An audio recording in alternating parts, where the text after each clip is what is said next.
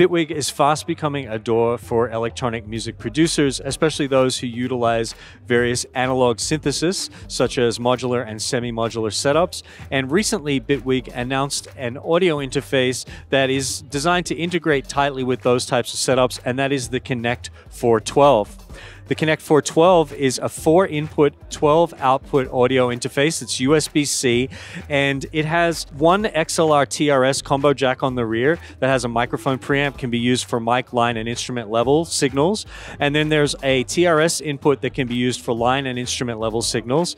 And you've also got 6 balanced TRS outputs on the rear, so you have a lot of flexibility there for connecting to multiple sets of monitor speakers. However, what is of particular interest to modular synthesizer users is that on the front of the unit, there are 2 additional inputs and 4 additional outputs, and these are in the format of mini TS jacks. These 2 inputs and 4 outputs are DC coupled, which means that you can send and receive control voltage from Bitwig, which is pretty cool. And Bitwig says that the Connect 412 is more than just an interface. It also features transport controls, which are of course tightly integrated with Bitwig Studio, but they run via the MCU protocol, so they can be used with other digital audio workstations as well.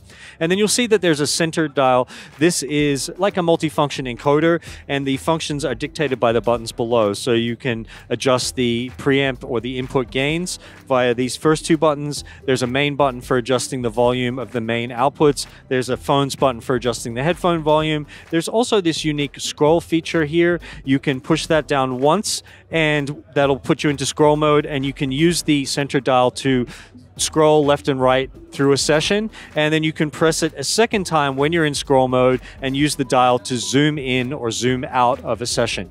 And then for Bitwig users, you'll like this. There's the Bitwig mode button, which when you press this, you can hover your mouse cursor over a parameter on the screen and then use the center dial to adjust that parameter. For those people that do not use Bitwig Studio, there is a control app which allows you to control a lot of the parameters of the Connect 412 via software. However, for Bitwig users, a lot of that functionality that's in the control app, I think all of it actually, is built into Bitwig Studio. So you've got seamless integration there with your DAW of choice with this interface.